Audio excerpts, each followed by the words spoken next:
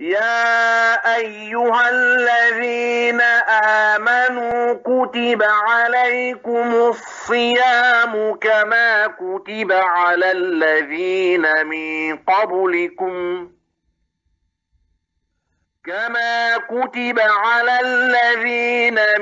قبلكم لعلكم تتقون. Bismillahir Rahmanir Rahim. In the name of Allah, the most beneficent, the most merciful. All praises and thanks are due to Allah, the Lord of the heavens and the earth, and all that exists, the Lord of the universe, who gives the best reward to the God-fearing. We praise Him and seek His help and forgiveness. We seek refuge in Allah from the evils of our own selves and from our wicked deeds. Whomsoever has been guided by Allah, none can misguide. And whomsoever has been misguided by Allah, none can guide. I bear witness that none has the right to be worshipped but Allah alone. I further bear witness that Muhammad sallallahu alaihi wasallam is His true prophet and messenger. My dear brothers and sisters in Islam, Assalamu alaikum wa rahmatullahi wa barakatuh. Today, inshallah, in this series of fasting, we will focus on another important element of the rulings of fasting, which is described by the fuqaha jurisprudent as Ahlul A'dhar, which means those permitted to break the fast.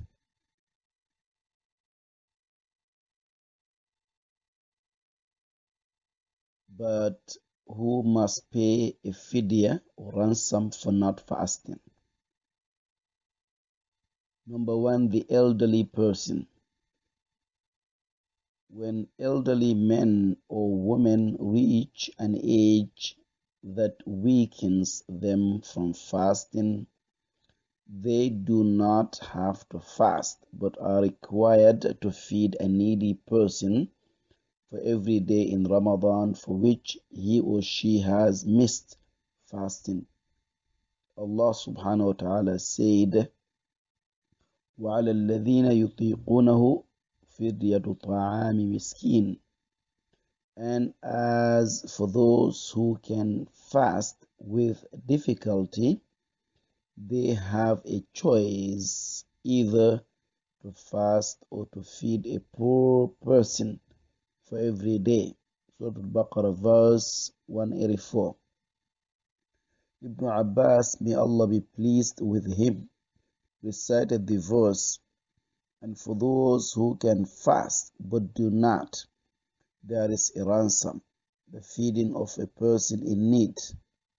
Al-Baqarah 185. And said, for the old man or woman who is unable to fast, he or she refrains from fasting and instead feeds a person who is poor with a sa'. Sa' is a measure equal to 4 times the quantity held by 2 outstretched hands of wheat. And some scholars, they say this is like 1.5 kilos of wheat. According to Dar Qutni, he mentioned this. So nowadays, some people do not know about sa', do not know about mud, so they simplify it. It's like 1.5 kilos of wheat or rice or the staple food of that particular country. Even though some say, okay, if you cannot give it as food, you can give money. But this is a bone of contention among the scholars. So the most desirable thing is to give it in the form of food if you can. If you cannot, so you have to calculate, the amount that you need to pay to feed a poor person, in that country.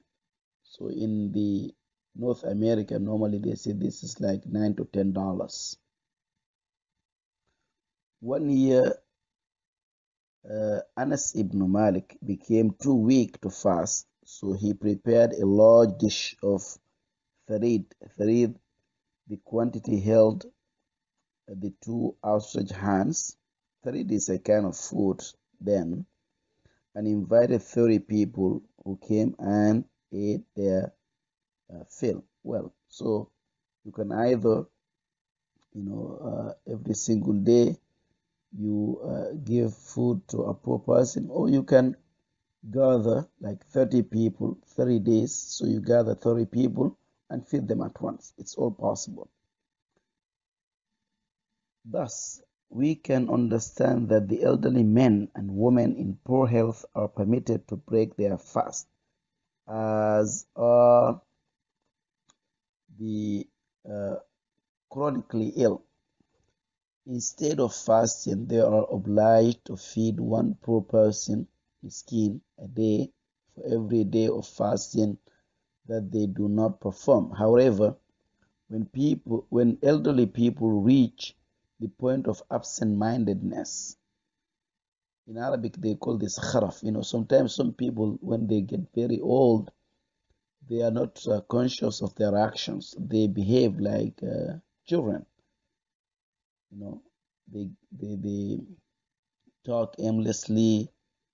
So there will be no fast for those people. Those people, they are exempted from fasting, and they are not also obliged or required to feed the needy for the days they missed, because their case is just like someone who is insane. So we all know that an insane person is not obliged to fast. So if an elderly person reaches a state of aimless talk and behaving like a child, so they are not required to feed a miskin, a poor person, nor are they required to make up for the days they have missed. So when an old person is mentally sound but physically weak, and observation of the fast would further weaken their body, he or she does not have to fast, but should feed a needy person for every day missed. The aim of this religion is not to burden people to a point that they will be incapable physically of carrying out the duties enjoined by Allah. This is evident in Allah's words, فَاتَّقُوا اللَّهَ مَا اسْتَطَعْتُمْ. So fear Allah as much as you can. Surah Taghabun verse 16. Allah subhanahu wa ta'ala said, Allah burdens not a person beyond his cup. لَا يُكَلِّفُ اللَّهُ نَفْسًا إِلَّا وُسْعَهَا. It is clearly evident that when fasting will result in the opposite of the intended outcome, namely causing danger to the sacredness of life, Islam gives room for the Muslims. Thus, it can be understood that when a Muslim is incapable of fasting due to the reason mentioned above, feeding becomes a substitute. Among those exempted from fasting, the traveler. But the traveler does not pay fidya. Okay? So the traveler makes up the days for not fasting. Any day that a traveler misses, they need to make it up. Alright? So it has been pointed out that a traveler has the option during a journey to fast or to compensate for it later on. This is clearly explained in many hadith. It is reported from Aisha radiallahu anha that Hamza ibn Amr al-Asma'i asked, O Messenger of Allah, I'm a person who fasts often, so should I fast while traveling? The Prophet replied, fast if you wish and refrain from fasting if you wish. Bukhari and Muslim reported this hadith. Anas ibn Malik radiallahu anhu said, I traveled with the Messenger of Allah in Ramadan, and a fasting person would not criticize the one not fasting, nor the one not fasting criticize the fasting person. Again, Bukhari and Muslim reported this hadith. However, there is no disagreement among the scholars that if fasting on a journey brings hardship upon a person, then it is better and more beloved to Allah that the person breaks the fast. This is based on one hadith narrated by Ibn Jabir radiallahu anhu, who said that the Messenger of Allah sallallahu alaihi wasallam saw a person in a shade. He asked about him. The companions replied that he was fasting. Allah's Messenger said, it is not righteous that you fast on a journey.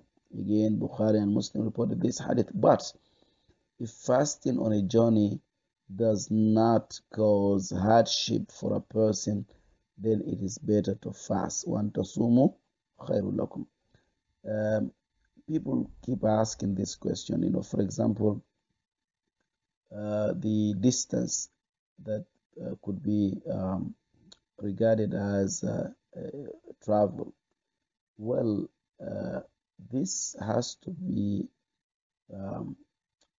at the discretion of the traveler, because we know that if you say that it is like 80 kilometers, just like some scholars have mentioned, okay, others will contend that that should not be considered as a traveling distance. Well, it is a contentious matter.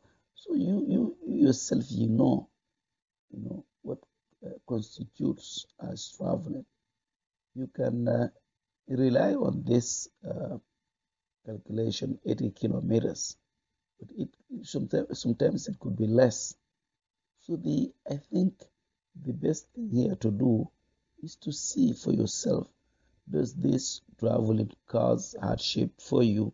If it does, then refrain from fasting. If you see that this traveling does not cause any hardship for you, then fast. That is the easiest way to do it.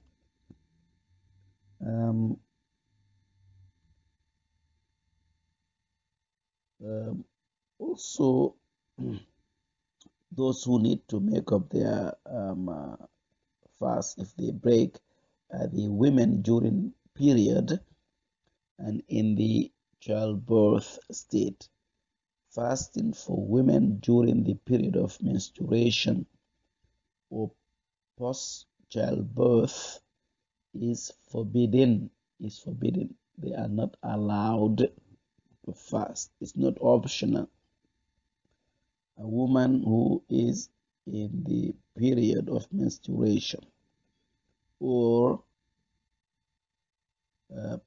post-natal status, post-childbirth state, all right, does not fast.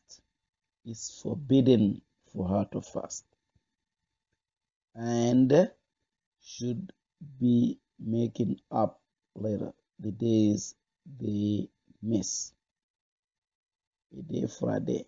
This is confirmed by the Prophet sallallahu alaihi wasallam, who said,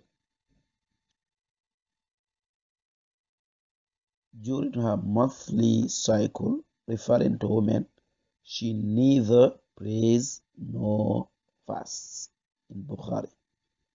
Such a woman is considered like the sick, so she is permitted to break her fast and must compensate the days she missed afterwards. This is indicated in Allah's words, أياما معدودات فمن كان منكم مريضا أو على سفر فعدة من أيام أخر.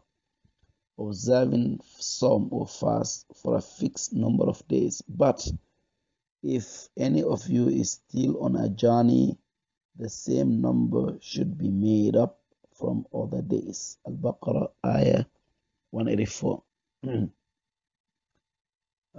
Also the pregnant and breastfeeding woman. If a pregnant woman or breastfeeding mother feels that fasting may endanger their life and harm the unborn or newly born, the Sharia gives them permission to break fast.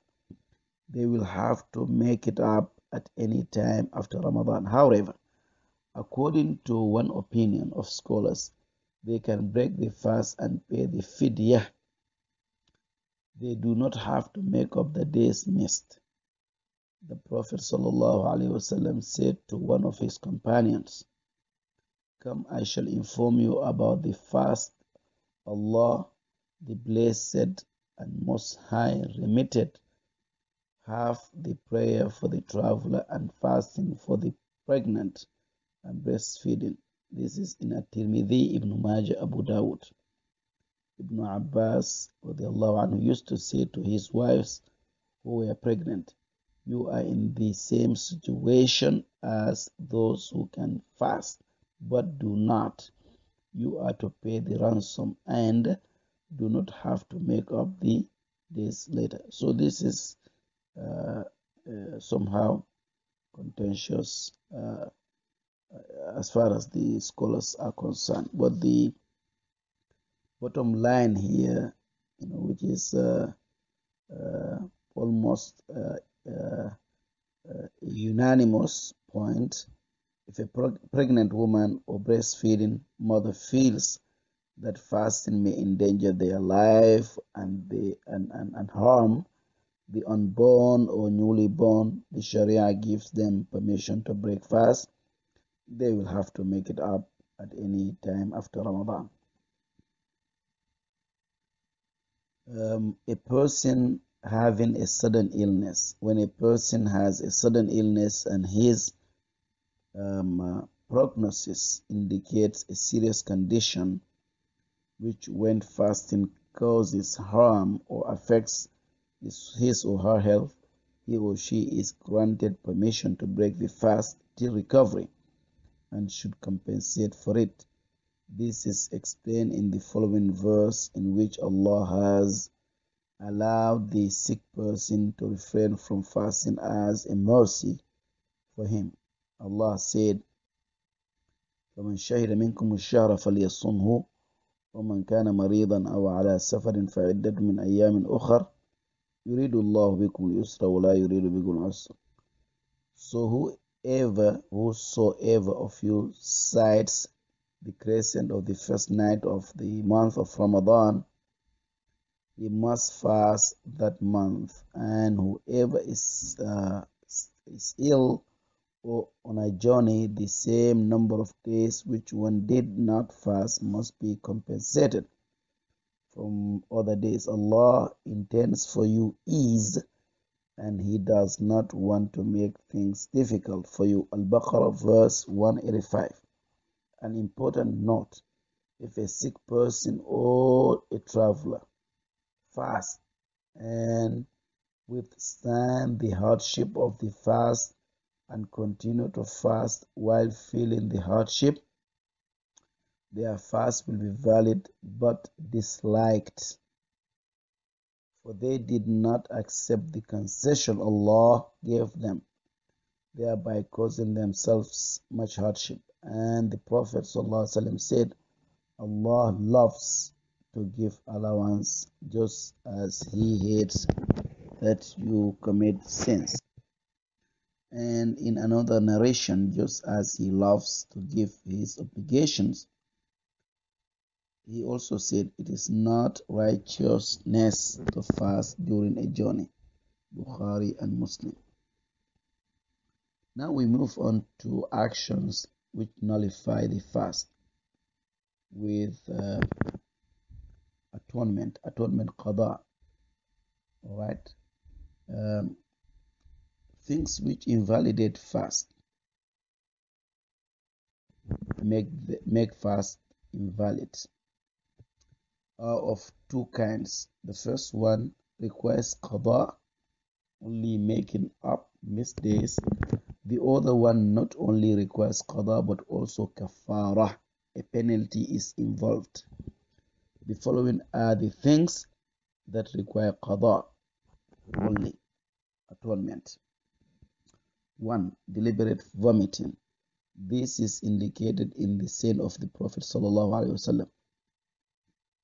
Whoever has an attack of vomiting while he is fasting, there is no atonement is required of him. He doesn't make it up because it is not intentional. But whoever vomits intentionally, then let him fast another day in its place. Abu Dawood, At-Tirmidhi, and others. So this is very clear. If you vomit intentionally, then your fast is invalid and you need to make it up. But if it is not intentional, you overeat, for example, and all of a sudden you vomit, you have no intention of vomiting, all right? Then your fast is valid. 2. Bleeding of menstruation or after childbirth. The beginning of menstruation or post-childbirth bleeding, even in the last moment before sunset. If a woman bleeds just moments before sunset, okay, before the end of the that fast day, right? It is reported from Abu Huraira and Ibn Umar radiallahu anhuma that the Prophet said, it is not if she menstruates then she does not pray nor fast. We said, yes indeed. He said then that is the deficiency in her deen. So again, this is an important point for sisters, that if a woman bleeds, right, because of her period or post-birth menstruation, moments before the sunset, right, the fast is invalid. It's invalid, and they need qada, atonement. They need to make it up. Such women should fast for the rest of the day, and she must compensate the day. Let's say in the middle of the day or moments before the sunset, a woman bleeds, all right? So the fast is invalid, but they should refrain from eating, all right, until sunset. Taking injections or drugs that are used instead of food. They have food value. If any injection with a food value makes the fast invalid. So intentional intake of anything that has the same effect as eating or drinking invalidates the fast. For example, any injection that has nourishment in it and acts like food would break one's fast. Similarly, is the use of drips containing glucose. These injections are meant to give nourishment to the sick person, so that's why they invalidate fast. The other thing is letting anything in the mouth intentionally. The intake of any kind of food or drink that reaches the stomach invalidates the fast. Similarly, intentional intake of anything to the stomach, whether beneficial or harmful, such as a stone or a coin or a string, etc., nullifies the fast. The other thing is ejaculation of sperm.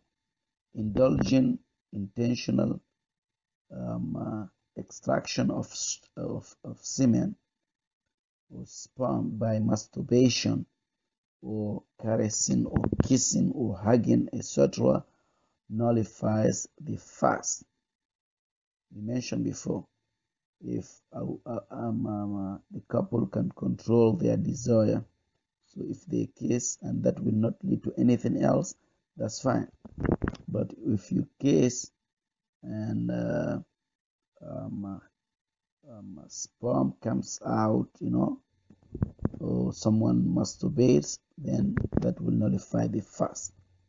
It has also been stated by Muslim scholars that such a person needs a sincere repentance to Allah and asking for forgiveness and to make up the days missed as well.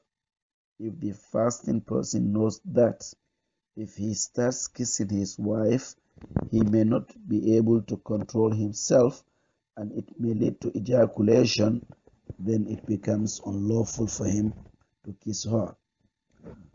Also, breaking of fast under exceptional conditions. Muslims are permitted to break the fast of Ramadan when there is danger to their health or being forced to eat or drink, etc. The fasting person should not be acting against his free will, right? But in this situation, he or she should make up his or her fast later at any other time of the year. An important note here as well, eating, drinking, or having intercourse after dawn on the mistaken assumption that it is not done yet would nullify fasting. However, a person should complete the fast and compensate the day. Similarly, engaging in this act before Maghrib on the mistaken assumption that it is already sunset, same thing. That would nullify your fast, because you should do your homework and make sure that you are not doing it in the wrong time. Although obviously it is better to hasten in compensating the missed Ramadan fast than to delay them. It is not obligatory to compensate the missed days immediately after Ramadan. It could be delayed, whether due to excuse or not, due to what is reported from Aisha radiallahu anha. It used to be that I had days to make up for Ramadan and I would not be able to do so except in Sha'ban, before Ramadan. Inshallah, my dear brothers and sisters, next time we'll talk about actions which nullify the fast with expiation, kafar. Inshallah, may Allah subhanahu wa ta'ala bless us, and may Allah subhanahu wa ta'ala accept our good deeds. May Allah subhanahu wa ta'ala accept our qiyam and siyam, and may Allah protect the Muslim ummah, and Allah protect us against all sorts of evil. إنه ولي ذلك والقادر عليه والسلام عليكم ورحمة الله وبركاته.